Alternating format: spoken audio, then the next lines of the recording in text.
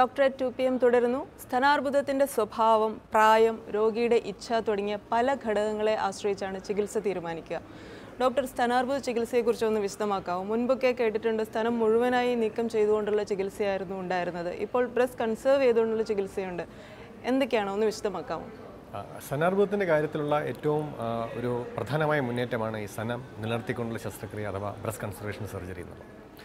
അപ്പം പലപ്പോഴും സനം നിലനിർത്തിക്കൊണ്ട് ശസ്ത്രക്രിയയെക്കുറിച്ചുള്ള ഏറ്റവും വലിയ ഒരു കൺസേൺ ആയിരുന്നത് ഇതിന് ശേഷം സ്ഥാനാർബുദം തിരിച്ചു വരാൻ സാധ്യതയുണ്ടോ, അതിനുശേഷം സ്ഥാനാർബുദം മൂലമുള്ള സ്ഥാനാർബുദം പൂർണ്ണമായും മാറുന്നതിന് സനം മാറ്റണം എന്നുള്ളൊരു ബിലീഫാണ്. പലപ്പോഴും ഞാൻ ഏറ്റവും കൂടുതൽ അതിനെക്കുറിച്ച് ആലോചിക്കുന്നത് ഈ ഡോക്ടർമാർ തന്നെ സ്ഥാനാർബുദമായിട്ട് ഞങ്ങളുടെ അടുത്തോട്ട് വരുമ്പോഴത്തേക്കും അവർ പറയുന്നത് എനിക്ക് ബ്രസ്റ്റ് കൺസർവേഷൻ വേണ്ട എന്നുള്ളതാണ്. അപ്പോൾ അത് ശരിക്കും ഒരു പരിധിവരെ ഡോക്ടർമാരും സമൂഹമൊക്കെ വിചാരിച്ചിരുന്നത് ഈ സ്ഥാനാർബുദത്തിന് വേണ്ടിയിട്ട് ബ്രസ്റ്റ് കൺസർവേഷൻ ചെയ്യുകയാണെങ്കിൽ സ്ഥാനാർബുദം തിരിച്ചു വരാൻ സാധ്യത കുറച്ച് കൂടുതലാണ് എന്നുള്ളതാണ്. പക്ഷേ ഇതിന് ഈ മെഡിക്കൽ ലോകത്തെ ഞടുക്കിക്കൊണ്ട് ഒരു പഠനം കഴിഞ്ഞ വർഷം പുറത്തു വന്നു. അതായത് ഇന്ത്യയിലെ 13 ക്യാൻസർ ആശുപത്രികളിൽ നടന്ന അവിടുത്തെ അവരുടെ ഡാറ്റ അനാലിസ് ചെയ്തുള്ള ഒരു വിവരം പുറത്തുവിട്ടപ്പോഴത്തേക്കും സനം നിലനിർത്തിക്കൊണ്ട് ശസ്ത്രക്രിയ ചെയ്തവർക്കാണ് സ്ഥാനാർബുദം പൂർണ്ണമായിട്ട് മാറാനും അവരുടെ സർവൈവലാണ് കൂടുതൽ കണ്ടെത്തിയത്.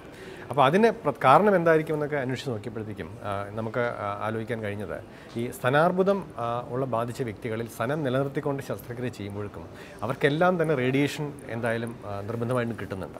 അപ്പോൾ ആ റേഡിയേഷൻ്റെ ഭാഗമായിട്ട് ഒരു അഡീഷൻ തെറാപ്പി വരുമ്പോഴത്തേക്കും കുറച്ച് പ്രൊട്ടക്ഷൻ കൂടുകയും, ഉദാഹരണമായിട്ട് ഇപ്പം രണ്ടാമത്തെ സ്റ്റേജിൽ ഈ ബ്രസ്റ്റ് കൺസർവേഷൻ ചെയ്ത ആൾക്കാർക്ക് ഏതാണ്ടൊരു 85% സർവൈവൽ ഉണ്ടായിട്ടുണ്ട്.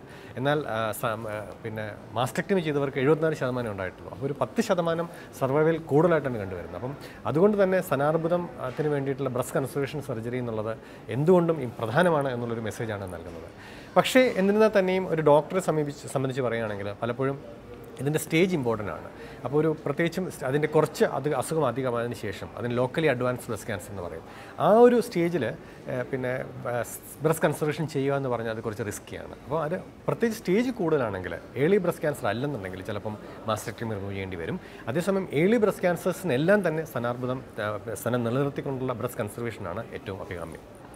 അനുബന്ധ ചികിത്സകളും കൂടി ഒന്ന് വിശദമാക്കാവോ sir? Chemotherapy, radiation therapy, hormone അതായത് പ്രധാനമായിട്ടും 3 രീതിയിലുള്ള ചികിത്സാ രീതികളാണ്: ശസ്ത്രക്രിയ, സിസ്റ്റമിക് ട്രീറ്റ്മെൻറ്റ്, റേഡിയേഷൻ. അപ്പം ശസ്ത്രക്രിയയ്ക്ക് ശേഷം രോഗി പലപ്പോഴും ഈ സിസ്റ്റമിക് ട്രീറ്റ്മെൻറ്റ്, അതായത് ഒന്നുകിൽ അത് കീമോതെറാപ്പി മരുന്നുകൾ ഉപയോഗിച്ചുള്ള ഇതായിരിക്കും, അല്ലെങ്കിൽ അത് ഹോർമോൺ ഉപയോഗിച്ചുള്ള ഹോർമോൺ തെറാപ്പി ആയിരിക്കും. അപ്പം പിന്നെ അതോടൊപ്പം തന്നെ ഇപ്പം പ്രത്യേകിച്ചും ബ്രസ്റ്റ് കൺസർവേഷൻ ചെയ്യുകയാണെങ്കിൽ അതോടൊപ്പം റേഡിയേഷൻ ചികിത്സയും വരും. അപ്പോൾ ഇത് എല്ലാം ആണ് ഒരു ബ്രസ്റ്റ് ക്യാൻസറിൻ്റെ ട്രീറ്റ്മെൻറ്റ്.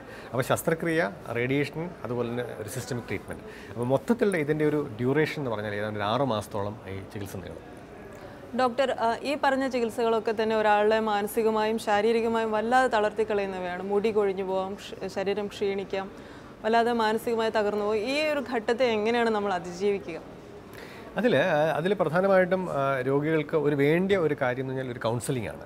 പലപ്പോഴും നമ്മുടെ രാജ്യത്ത് ആകമാനം ഈ ഒരു കൗൺസിലിങ്ങിൻ്റെ ചെറിയൊരു അഭാവമുണ്ട്. എന്നിരുന്നാൽ തന്നെയും നമ്മളിപ്പം RCC പോലുള്ള സ്ഥാപനങ്ങളെ സംബന്ധിച്ച് പറയുകയാണെങ്കിൽ ഈ ബ്രസ്റ്റ് ക്യാൻസർ വേണ്ടിയിട്ടുള്ള ഈ കൗൺസിലിംഗ് കൊടുക്കാനുള്ള നഴ്സുമാരും അതോടൊപ്പം തന്നെ ഡോക്ടർമാരും അവരുടെ രോഗികൾക്ക് കൗൺസിലിംഗ് കൊടുക്കാറുണ്ട്. ഈ ഒരു ഘട്ടം എന്ന് പറഞ്ഞാൽ വളരെ പ്രധാനമാണ്. ചികിത്സയുടെ സൈഡ് എഫക്റ്റുകൾ ധാരാളമുണ്ട്. എന്നാൽ തന്നെയും ചികിത്സ കംപ്ലീറ്റ് ചെയ്യുക എന്നുള്ളത് സ്ഥാനാർബുദം മാറുന്നതിന് വളരെ പ്രധാനമാണ്. അപ്പം അതുകൊണ്ട് തന്നെ പ്രത്യേകിച്ചും സ്ഥാനാർബുദം കാരണം മുടി പോകുന്ന ഒരു രോഗി മനസ്സിലാക്കേണ്ട കാര്യം, ഈ മുടി പോയതിന് ശേഷം ഈ ചികിത്സ കഴിയുമ്പോഴത്തേക്കും മുടി തിരിച്ചു വരും എന്നുള്ളതാണ്. അപ്പോൾ ആ ഒരു കൺസെപ്റ്റ് ഒരു രോഗികളിലേക്ക് എത്തിക്കുക എന്നുള്ള പ്രധാനമാണ്. അതോടൊപ്പം തന്നെ ചികിത്സ പൂർണ്ണമായിട്ടും അതോടൊപ്പം കോപ്പറേറ്റ് ചെയ്യുക എന്നുള്ളതും പ്രധാനമാണ്. ഡോക്ടർ, നമുക്ക് മറ്റൊരു പ്രേക്ഷക ചേരുന്നു. ഹലോ, സംസാരിച്ചോളൂ. ഹലോ, എനിക്കിങ്ങനെ വലത്തെ മാറിയിട്ടുണ്ടായിരുന്നു ഒരു ചെറിയൊരു തടിപ്പ്. അപ്പൊ ഡോക്ടറെ കണ്ടപ്പോൾ ഡോക്ടർ പറഞ്ഞു കുഴപ്പമൊന്നുമില്ല. കുത്തിയെടുത്ത് പരിശോധിച്ചു. പീരീഡ് ആവുമ്പോ ഒരാഴ്ച മുന്നേ വേദന തുടങ്ങും. അതെ. എത്ര വയസ്സാണ്? 27. 27. ഓക്കെ. അപ്പം നിങ്ങളെ സംബന്ധിച്ചിട്ട് ഇപ്പം ഈ പറഞ്ഞ കുത്തിയെടുത്ത് പരിശോധിച്ച് നോക്കി അതുപോലെ തന്നെ വേണമെങ്കിലൊരു ബ്രസ്റ്റിൻ്റെ അൾട്രാസൗണ്ട് സ്കാൻ ചെയ്യുക. അപ്പം ഈ അൾട്രാസൗണ്ട് സ്കാൻ ചെയ്തു, അപ്പൊ കുഴപ്പമൊന്നുമില്ല. അപ്പം അതുകൊണ്ട് എനിക്ക് ഒന്നും വലുതായിട്ട് പേടിക്കേണ്ട കാര്യമില്ല. അതുകൊണ്ട് പിന്നെ 2 ഇതിമേലും ഇങ്ങനെ ചെറിയ മണി വായിച്ച് ഇങ്ങനെ. അതെ, അപ്പം ഈ ഒരു പക്ഷേ എനിക്ക് തോന്നുന്നു വർഷാവർഷങ്ങളിൽ ഈ ഒരു സംശയം ഉള്ളതുകൊണ്ട് ഡോക്ടറെ കണ്ടൊന്ന് പരിശോധിച്ച് നോക്കുക. അൾട്രാസൗണ്ട് സ്കാൻ ഇടയ്ക്കിടയ്ക്ക് ചെയ്യുക. അതുപോലെ തന്നെ ഒരു കുറച്ചുകൂടെ കഴിയുമ്പോഴത്തേക്കും, ഒരു 5-6 വർഷം കഴിയുമ്പോഴത്തേക്കും ഒരു മാമോഗ്രാം ചെയ്ത് നോക്കുക. വേണ്ട, ഇത്ര ചെറുപ്പത്തിൽ ചെയ്യേണ്ട. ഒരു 4-5 കുറച്ചുകൂടെ കഴിഞ്ഞിട്ട് ഒരു 30-50 വയസ്സ് കഴിഞ്ഞതിന് ശേഷം പിന്നെ ഇടയ്ക്ക് ഒരു മാമോഗ്രാം ചെയ്ത് നോക്കുന്നതുകൊണ്ട് ഗുണമുണ്ടാവും. ഡോക്ടർ, നമുക്ക് ഒരു ഇടവേളയാണ്. ഡോക്ടർ 2pmൽ ഇനി ഒരു ഇടവേള.